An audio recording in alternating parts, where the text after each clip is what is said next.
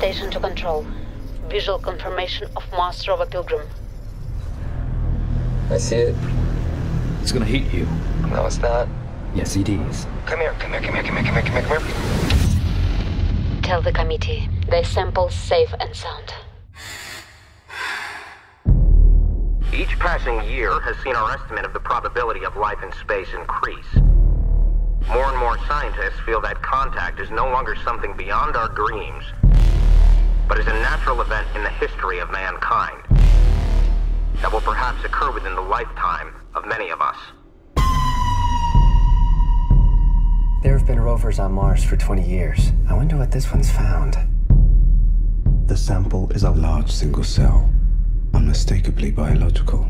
The first incontrovertible proof of life beyond Earth. You finally a daddy.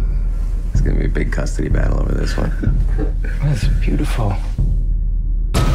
The manner of which we first meet life beyond Earth may determine the character of all our subsequent relations.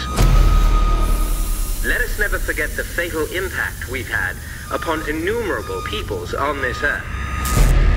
People who trusted us, befriended us, and who we destroyed by our thoughtlessness.